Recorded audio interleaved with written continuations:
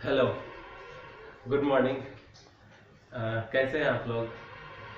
आशा करता हूँ बहुत अच्छे होंगे, है ना। आज एक दिन डिले है, फिर भी कोई बात नहीं। आपका स्वागत करता हूँ अपने नए यूट्यूब चैनल में जिसका नाम है अतुल कुमार DXN।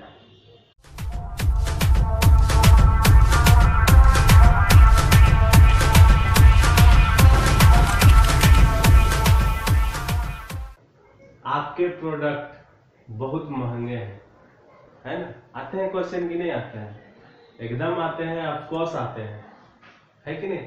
मतलब आप जिस कंपनी के लिए काम कर रहे हैं उसके प्रोडक्ट यानी कि उसके मैक्सिमम रिटेल प्राइस बहुत महंगे हैं, तो उस सवाल को कैसे हैंडल किया जाए, है कि नहीं।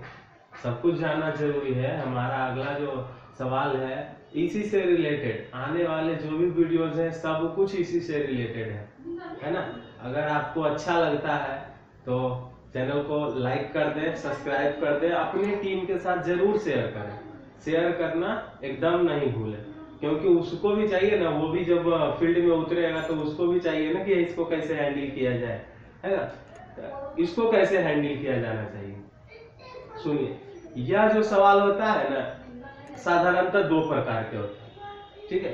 पहले प्रकार के जो लोग होते हैं वो क्या बोलते हैं, उस तरह के लोग जिनकी आमदनी बहुत कम होती है ना, कैसे करके किसी प्रकार से क्या है उनका गुजर बसर ठीक ठाक से नहीं हो पाता है, वह प्रोडक्ट खरीदने या प्लान से जुड़ने के लिए पैसा नहीं जुटा पाते हैं। यह वर्ग वह वर्ग होता है जो बरसों से कम दामों पर अपना प्रोडक्ट इस्तेमाल कर रहा होता है। समझ गया। इस वर्ग में साधारणतः कुछ काम करने वाले लोग, छोटे व्यापारी लोग, साधारण लोग, है ना, महिला वर्ग के लोग, गांव में रहने वाले लोग, आदि प्रकार के छोटे लोग होते हैं, है ना। दूसरे प्रकार का मतलब ऐसे बोल सकते हैं, दूसरी तरह के वो लोग होते हैं जिनकी आमदनी ठीक ठाक होती है, चाहे तो वो प्रोडक्ट खरीद भी सकते हैं, लेकिन यह लोग इस व्यवसाय में जुड़ना नहीं चाहते हैं, इस व्यवसाय में जुड़ना नहीं चाहते हैं, इसलिए आपके प्रोडक्ट महंगे होने का एक्सक्यूज देते हैं, बहाना बनाते हैं। तो आइए जानते हैं इस ऑब्जेक्शन को कैसे हैंडल किया जाए, है ना। आते हैं कि सवाल नहीं आते हैं? एकदम आते हैं भाई, अफकोर्स आते हैं। समझ गए। तो सुनिए आगे कैसे हैंडल करना है इस क्वेश्चन को। जब सामने वाला, जब हमारा प्रोस्पेक्ट ये सवाल पूछता है तो उसको कहना है इस तरह से, सर आपकी बात एकदम सही है, आपकी बात एकदम सही है। जब मैंने भी इस कंपनी का बिजनेस प्लान सुना था तब मुझे भी लगा था इस कंपनी के प्रोडक्ट्स बहुत महंगे हैं। समझ गए। लेकिन जब मैंने इस प्रोडक्ट की गुणवत्ता और उपयोगिता के बारे में जब मुझे पता चला, तब मुझे मालूम चला कि ये अगर सामान्य मार्केट में जाकर के अगर इसका कीमत मैंने आंका और यह इस इंडस्ट्री के मार्केट में आकर के मैंने इसका, है ना, कंपेयर किया, तो क्या है, इसकी गुणवत्ता और उपयोगिता में काफी भिन्न अंतर नजर आए।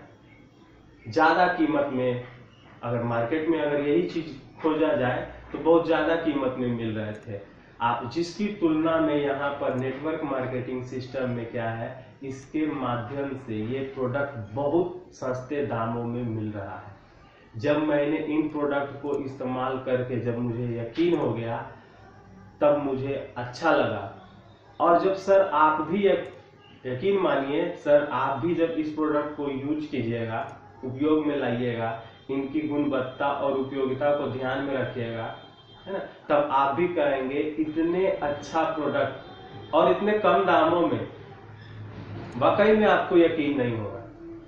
प्रोस्पेक्ट को इस्तेमाल और उसकी विशेषता के बारे में जानकारी दे सकते हैं। इस प्रोडक्ट के इस्तेमाल के बाद जिन जिन लोगों को जो फायदा हुआ है उसके बारे में बता सकते हैं, है ना। जो फायदा हुआ है वही बताना है। समझ गए। इसके बाद आप प्रोस्पेक्ट से कहिए, सर हम जब इस प्रोडक्ट की तुलना हमारे सपनों के साथ करते हैं, जो दूसरा कोई काम करके पूरा नहीं हो सकता है, तब हम इस इंडस्ट्रीज को देखते हैं जिस इंडस्ट्रीज में कुछ समय बाद हमको काम करने की आवश्यकता नहीं होती है, तो क्यों नहीं हम इसी काम को करें, है ना। जहां पर हमें पैसों की आजादी मिल सके, समय की आजादी मिल सके, एक उज्जवल भविष्य मिल सके, तब हमें यह प्रोडक्ट बहुत सस्ता लगता है। सर हो सकता है इस तरह का प्रोडक्ट मार्केट में थोड़ा कम कीमत में मिलता हो, लेकिन क्या मार्केट में हमें प्रोडक्ट के साथ इतनी सारी चीज, इतना सारा पैसा कमाने का अवसर मिलेगा? प्रोस्पेक्ट बोलेगा नहीं, है ना। कुछ समय बचाने के चक्कर में, तब बोलना है कुछ पैसा बचाने के चक्कर में हमें इतने बड़े अवसर को गंवाना नहीं चाहिए। समझ गए? वहां पर अंत में ये भी बता सकते हैं कि सर मान के चलिए हमको यहाँ से पटना से मुंबई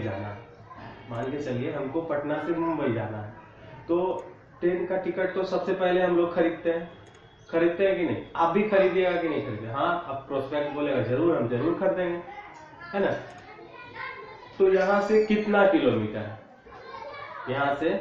किलोमीटर है? बहुत, ऑफकोर्स लगभग 2 या 3 दिन का रास्ता है ना, 2 या 3 दिन का रास्ता है। तो आप टिकट खरीदेंगे कि नहीं खरीदेंगे? प्रोस्पेक्ट बोलेगा हाँ जरूर हम कर देंगे, है ना। प्रोस्पेक्ट बोलेगा हाँ हम जरूर खरीदेंगे। तो समझ लीजिए सर, आप वहां पर टिकट का कीमत को नहीं आंकते हैं, उसी तरह पर यहाँ पर जो हमारा प्रोडक्ट है वही हमारा टिकट है, आगे बढ़ने का टिकट, समय की आजादी, पैसा की आजादी, उज्जवल भविष्य की आजादी। समझ लीजिए हमारे सपने को यही महंगे प्रोडक्ट जो आप कर रहे हैं वही ये है। तो हम टिकट खरीदते हैं कि नहीं खरीदते हैं? जरूर खरीदते हैं। उसी तरह से हमारा प्रोडक्ट है, हम इसको खरीदेंगे कि नहीं खरीदेंगे? जरूर खरीदेंगे, और कीमत की परवाह किए बगैर ही खरीदेंगे, है ना, जो कि हमारे सपने को पूरा कर सके। समझ गए? तो इसी के साथ अगर ये अच्छा लगता है तो क्या करिए, इसको लाइक कर दीजिए, ठीक है। और आने वाले अगर समय में ऐसे ही ऑप्टिकल्स, ऐसे ही क्वेश्चंस के बारे में आपको अगर जानकारियां चाहिए, तो क्या है, कौन से सवाल आपको आते हैं वो हमारे नीचे कमेंट करके बता सकते हैं, ठीक है। और अपने टीम के साथ इसको शेयर भी करना है, अगर करेंगे, है ना, तो क्या है, वो भी, उनके पास भी ऐसे अगर सवाल आते हैं तो उनको भी ये जवाब मिल जाएगा। समझ गए?